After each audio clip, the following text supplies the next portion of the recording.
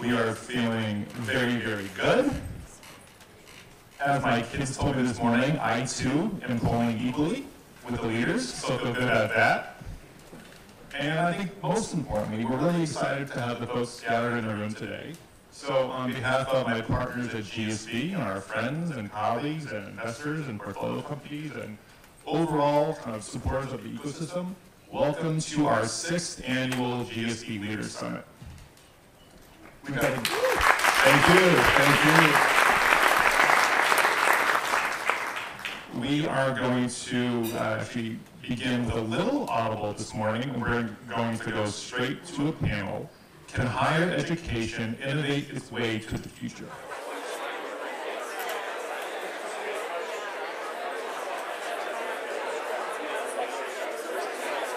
I think, oh, here we go. It's working. Welcome, everybody. It's great to see everyone this morning. My name is Dan Sommer. I'm co-founder of 10X Impact, which is an investment advisory firm for EdTech future work companies. Prior to that, I was founder and CEO of Trilogy Education. It's great to be here today. We're here to discuss an extremely important topic, that of innovation in higher education. It's a fascinating topic for me personally because it's something we talked often about at Trilogy with corporations, with universities, with students. It was a real topic of debate for us. And today, we're here with an esteemed and varied panel of experts on this topic. So what I'd like to do is to start with introductions. If everyone, maybe starting with Scott, could go down and give us your name, your role, who you're with, and maybe something that we wouldn't be able to read about you in your bio. Okay. Good morning, everyone. Good to see many of you. I am currently have been serving as the president of Western Governors University for nearly 4 years. In case some of you who don't know me, my cumulative experience in higher education is 4 years. I came from industry into WGU. I love what I do at WGU. I love WGU. Something that you may not know about me, I think even what probably compelled me to join WGU is that I'm incredibly emotional, and I'm a crier.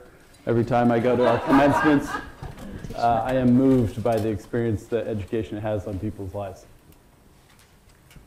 Wonderful. I don't have my tissues with me. Yeah.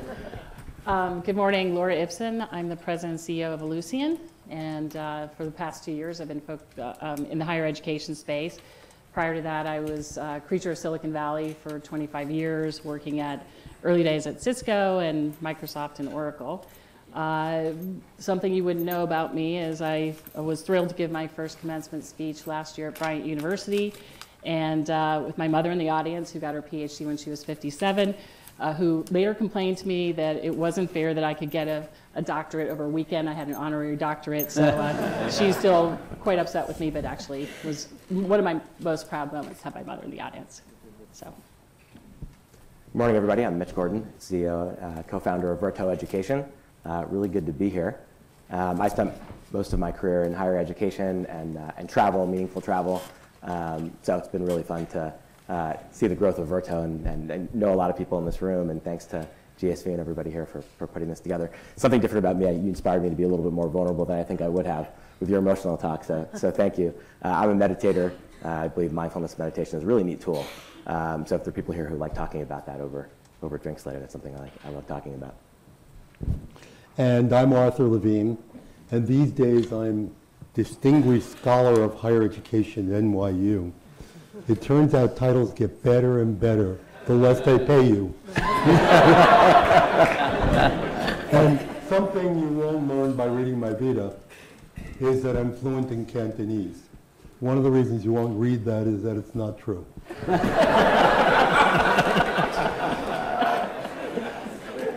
Very good, very good. We'll be joined as well shortly by John Katzman. He'll be joining the panel as well. I'll let him introduce himself. Innovation in higher education. Much has been said and written on the topic. So I wanted to start by asking all of our panelists, and maybe this time we'll start with Arthur. Why do you think higher education needs innovation? What are some of the challenges that higher education is facing today? our society is moving from a national analog industrial economy to a global digital information economy. And higher education was created for the former. And like all of our social institutions, it doesn't work as well as it used to. And it needs to be refitted for a new world. And that's either going to occur by repairing what exists or replacing it. Or You know, if you look across every industry, this whole wave of digital disruption happened decades ago, you know, with the advent innovation around connectivity and broadband. And I think it's not about innovation and innovation for innovation's sake, but it's about looking and saying, how can we solve the toughest challenges?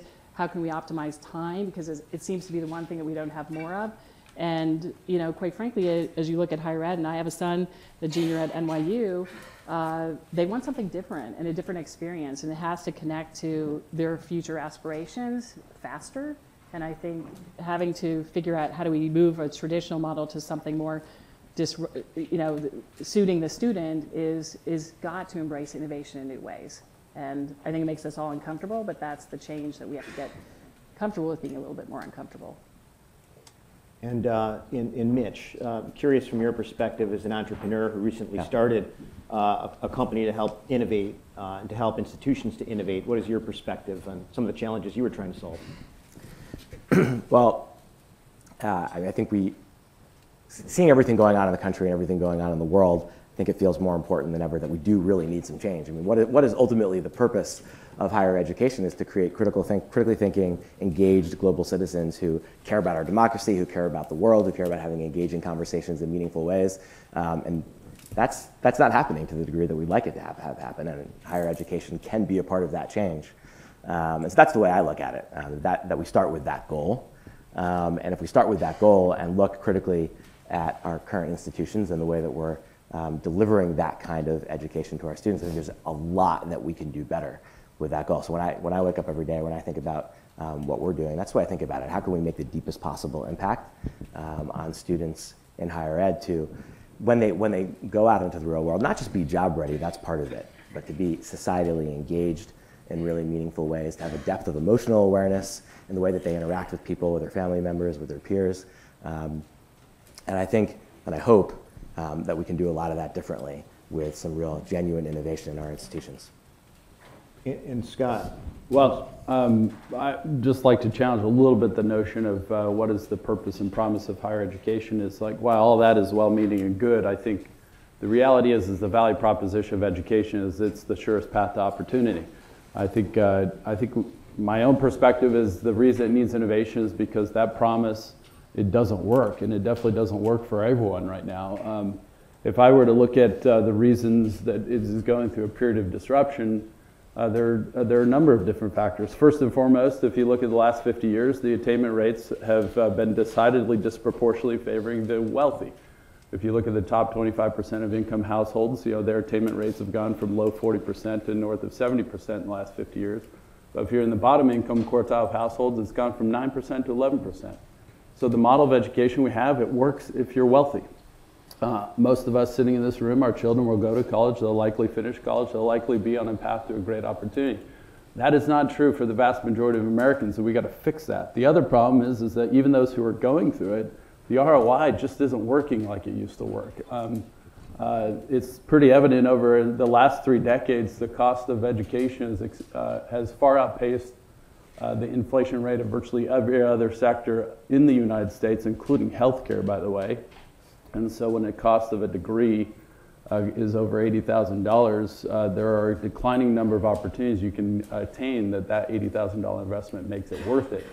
And the last I would say in terms of engaged citizenry is like, I think we should just pay attention to the individuals, the students as consumers of education, that they are pursuing it to get a job and get a great first job. And I've never known an engaged citizen that was worrying about how to pay their bills every month.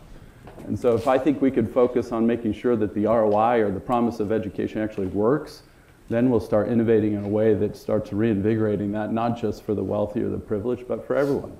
And I would agree with that in that sometimes we think about innovation of being, the future of AI and machine learning, but when you look at the basics in terms of enrollment and retention, and the dropout rates being insane, 40% overall, 50% public sector, we should say, how do we innovate to make it smarter, to make sure that institutions are recruiting the right students, making sure that the ones that really need financial aid are getting it, and make the system more productive. That will enable us to free up more time so that these new really cool super innovations across the board and things that we invest in research for every institution can flourish. And I think that's the benefit of seeing the online community coming in to sort of fill those gaps, whether it's ASU or Southern New Hampshire. Or WGU. I'm sorry, WGU. I meant sorry, WGU or Southern, start with you first, or Southern New Hampshire, right? Educating in war zones with refugees. I mean, these are things that, how do you leave an entire society behind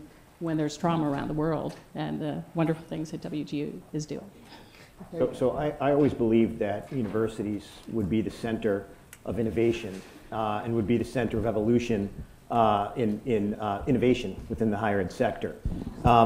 Is that going to be the case going forward? Will universities continue to be at the center, hi John, to be at the center of higher education?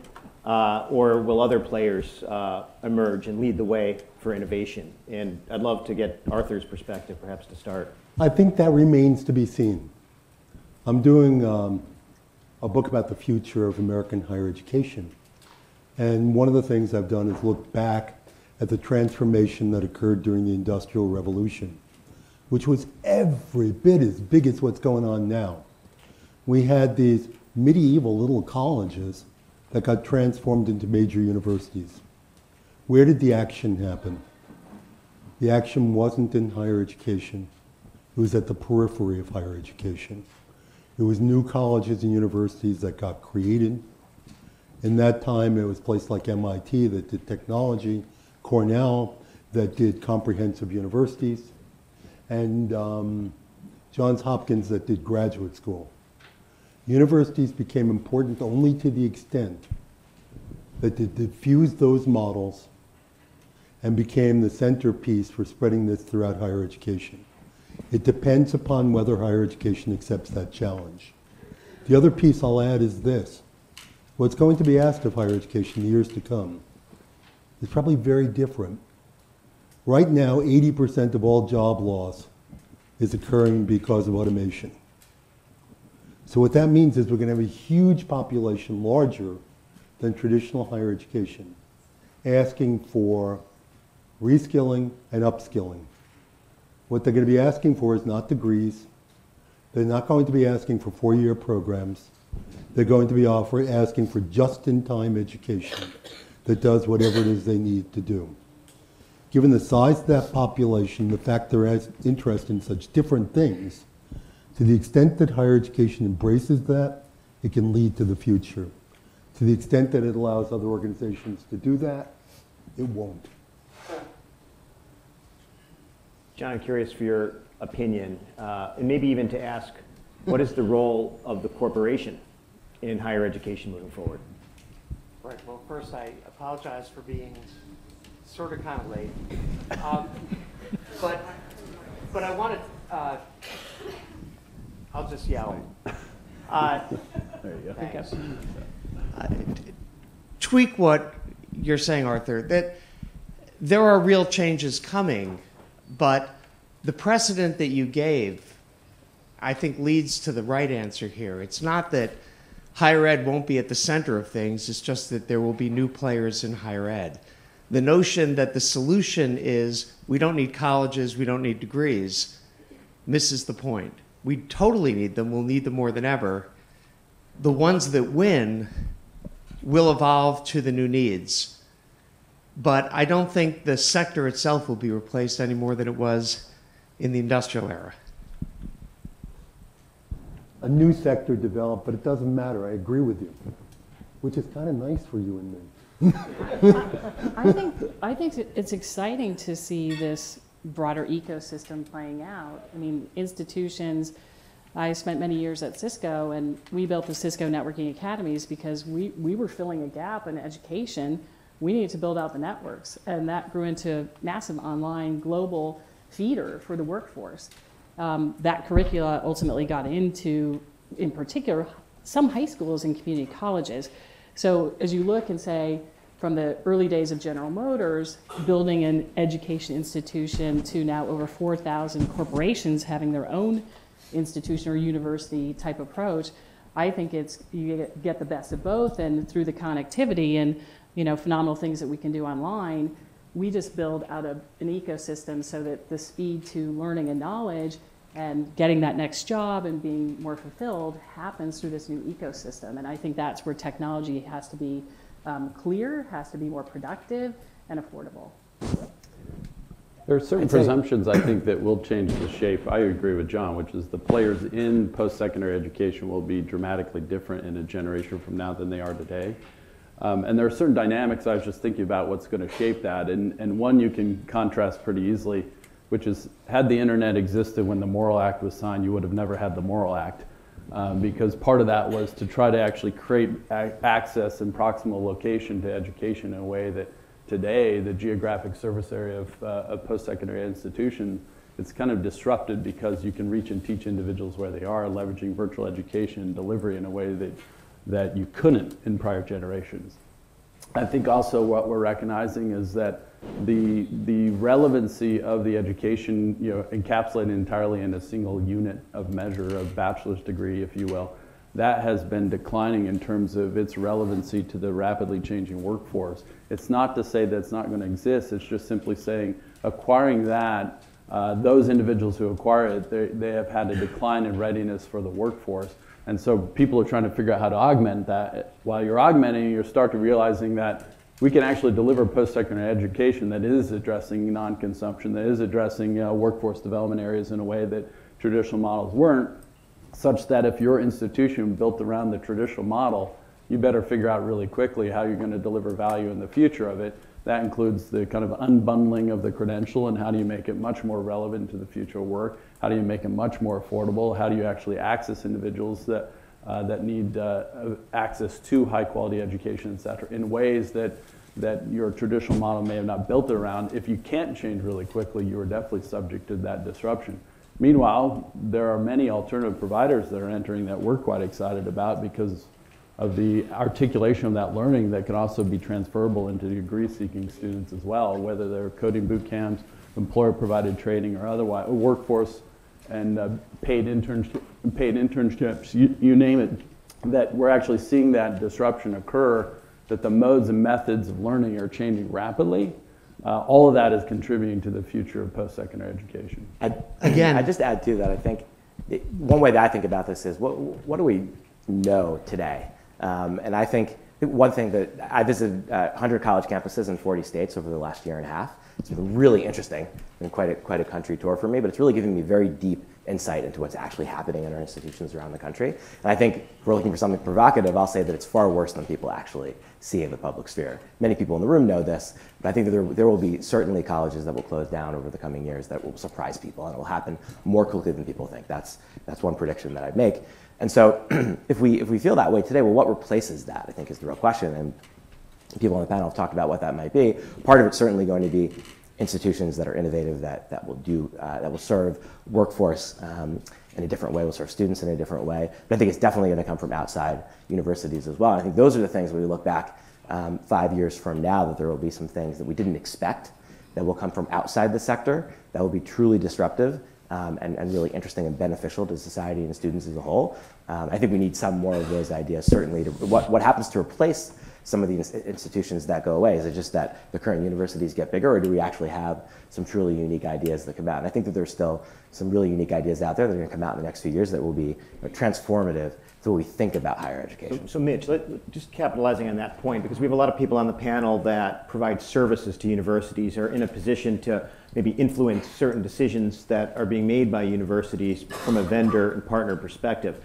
So you sit down with hundreds of universities across the country. What kind of advice, if you put just your advice hat on, and this goes for Laura and John and Mitch, what advice would you give to universities given the shifts that are likely to occur over the next 10 to 15 years?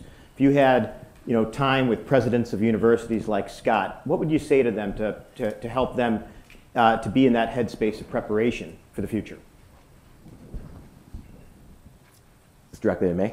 Mitch or John or Laura?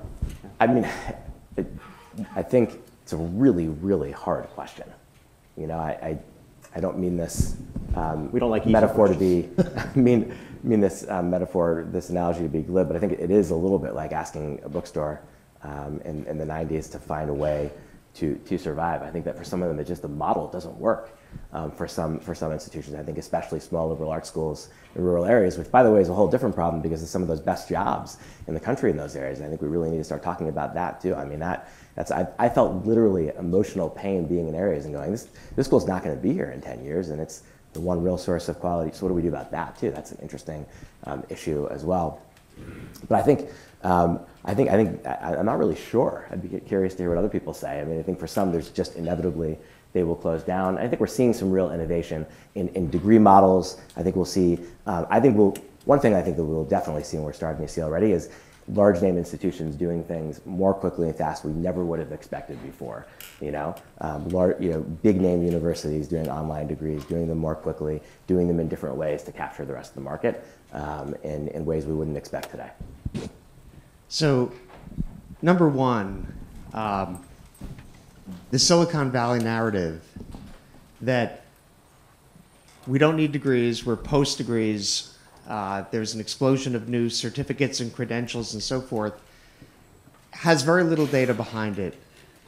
I don't think it's true, but even if it were true, it hits issue number two, which is that there's data that says that higher ed is less relevant to getting a job or having a career than it used to be. It never was about getting your first job. The data actually from Gallup is that higher ed has and continues to be a tremendous driver of long-term careers.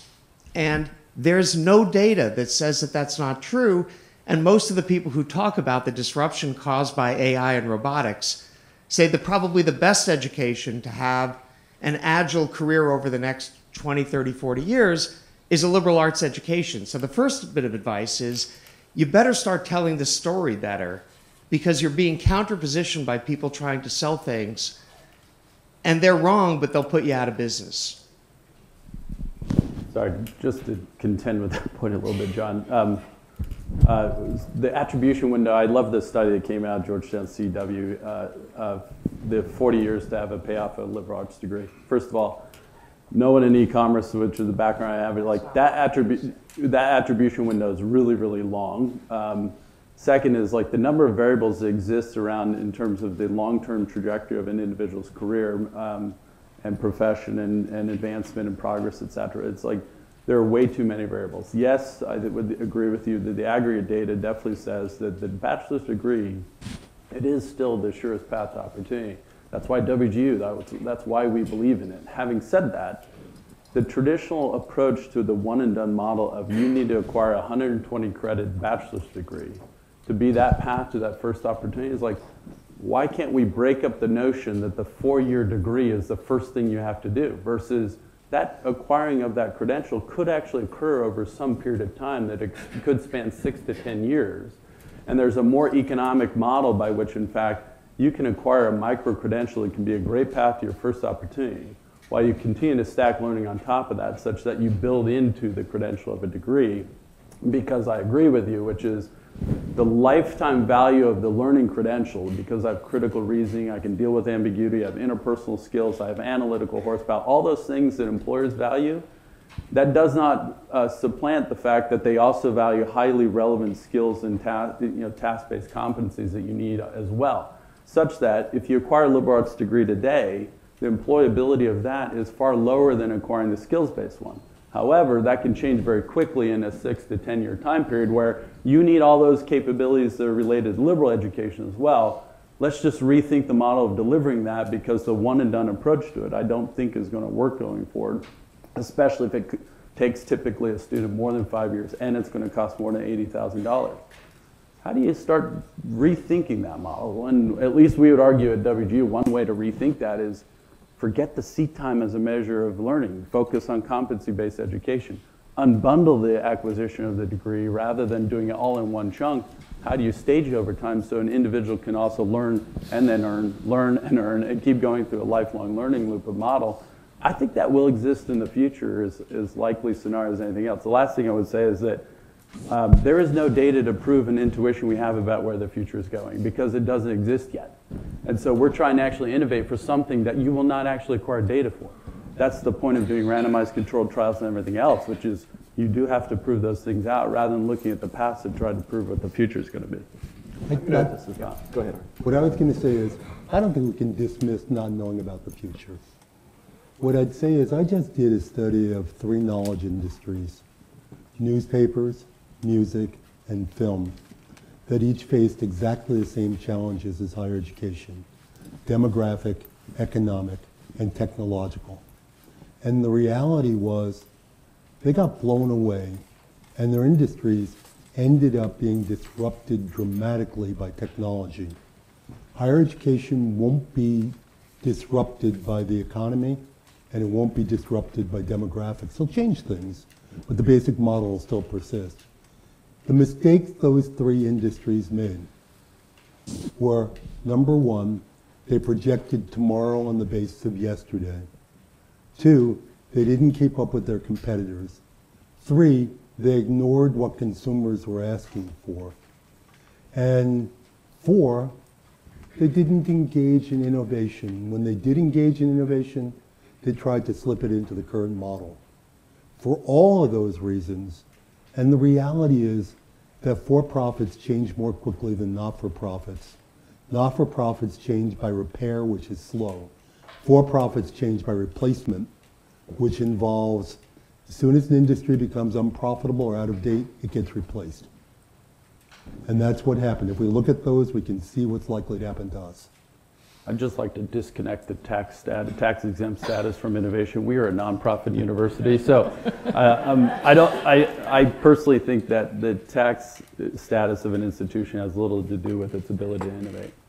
Okay, so we're through our kind of formal questions, and we'd like to open it up to Q&A from the audience. But I'd like to start by introducing our House Whips. So we've got Kristen and Sarah. And could you start quickly by just quick introduction of yourself? And our House Whips and the role is to make sure we're asking great evocative questions. And they will facilitate that process in the audience. Yeah, hi. So I'm Kristen Eshleman. I'm Director of Innovation Initiatives at Davidson College. I'm one of those small private liberal arts colleges that everyone's worried about. But we would argue that, and our president does this very eloquently, that the skills gap question is really less about skills. I mean, you were talking about rapid change and uncertain futures. It's really more about traits and these kinds of traits that are going to keep you employable for the long term, which is something we do really well, but we don't know how to package and scale that yet. That's something we're working on. I would love to hear from the panel or others about ideas for scaling those kinds of traits. What does that look like? I don't think it's competency and I don't think it's skills. Hi, I am Sarah Bauder. I have a great title. It's called the Chief Transformation Officer.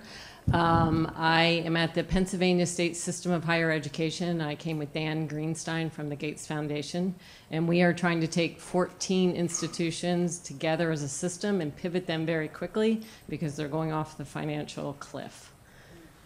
Great. Okay. So at this point, I think we'd like to open up questions from the audience to the panelists.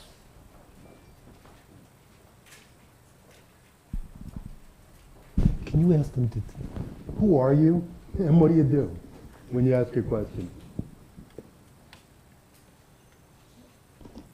Hi, I'm Jeff Livingston. I'm a recovering educational publisher. I wonder about the higher ed industry if they're concerned about being disrupted by politics. Seems to me we're all experiencing a rejection of elites around the Western world. Only a third of American adults have a 4-year degree. How do we keep the other 2/3 paying for them? And are universities actually thinking about that? Because a political disruption could happen very, very quickly if large numbers of voters in democratic societies stop believing that the expensive universities are for them, and therefore start supporting candidates who stop supporting those universities. Have you guys thought about that? Are there conversations among higher ed leaders about that?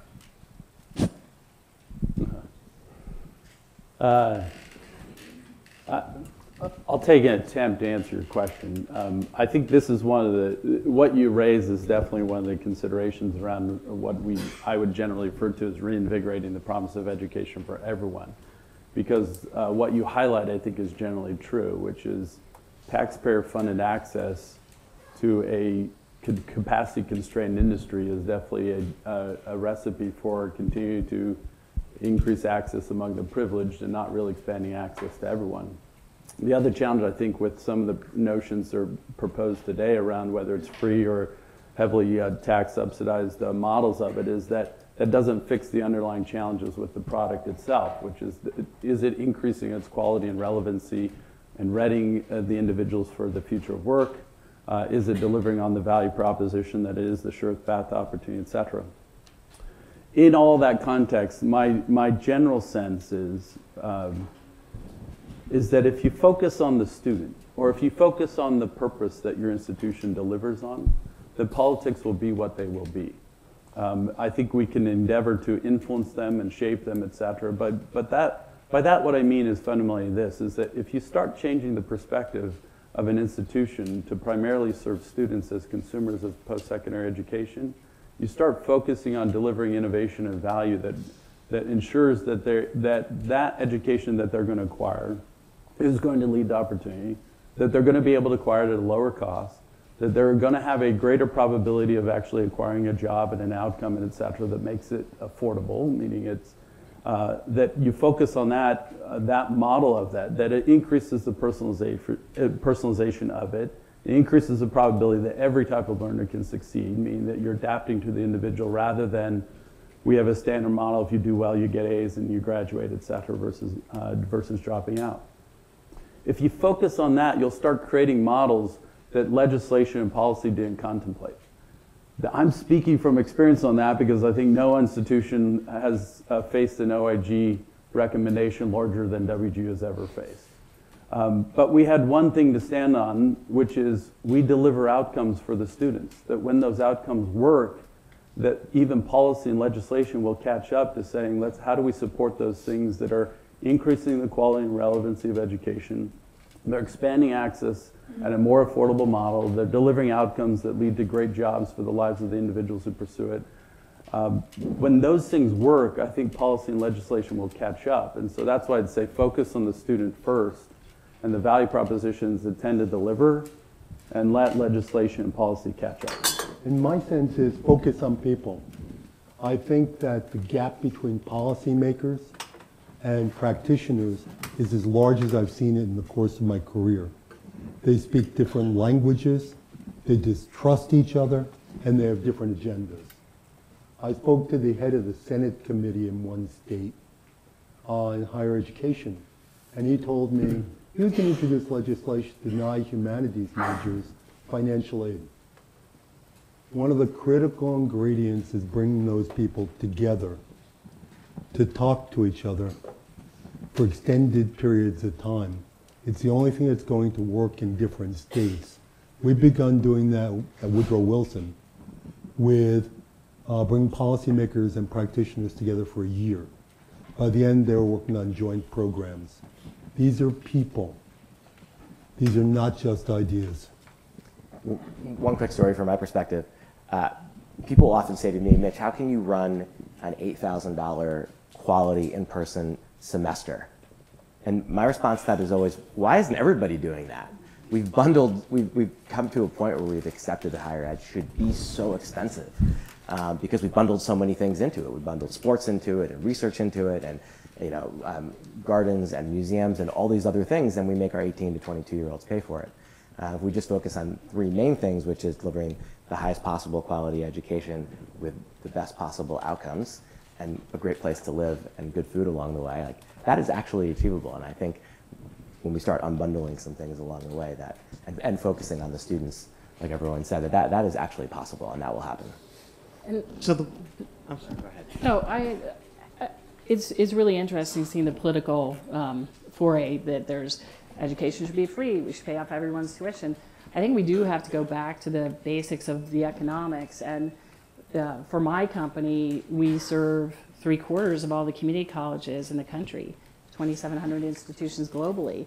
We run the student information systems. And we have to say, if you look at the PASHE system as an example, they need to do more with less and new things too. We have to figure out how to develop system capabilities so that they can see the data around student success holistically, not in little buckets. And that's one of the biggest transformations that we are listening to our customers to support and to move this forward, whether it's all the California community colleges being on one platform, so there's one identity per student, and dramatically reducing the cost of running these systems, doing regulatory reporting. So I think there's a consolidation around the infrastructure that will create more choice for online and on campus. It's really important because as I go, I haven't been to as many campuses as you have yet, but as you go out there and bring in the politicians, that small college that may serve under 1,000 students, even 500, is the lifeblood of their community. So there's an economic impact. And when I talk to my customers, not all of them can have a world-class CIO. Most of them don't have a CISO, a security officer. So developing these platforms have more visibility for mobility of students to be on campus, online, and then we see these new models where online providers are building in opportunities for students who didn't complete their degree to do it in a more economical way. And for me, I just believe that brings choice, and those are the conversations that we have to have. The core economics need to change, and I feel great responsibility to be part of that, to make sure that we take the load off our customers so that they can use resources to do new things. The Connecticut state system built a whole platform, moved to cloud. And guess what? One of the things they could do is help bring more advisors to have the human touch, the one-to-one. While we can nudge students all day long and do everything online, which is fantastic, sometimes they need to be face-to-face. And so many of these institutions, it's like 1 to 1,000. And that's where you think about moving from student success to student well-being. You build a platform, you create this wonderful world where you can actually use the insights for data for action and look at student well-being beyond what course and what finances they have, but how are they functioning in the community of their education? How can you make sure they stay on path? So this is the future where I think platforms will come together, and we've got to move in this direction, or else I think we will see many of these small colleges not be able to afford crumbling infrastructure.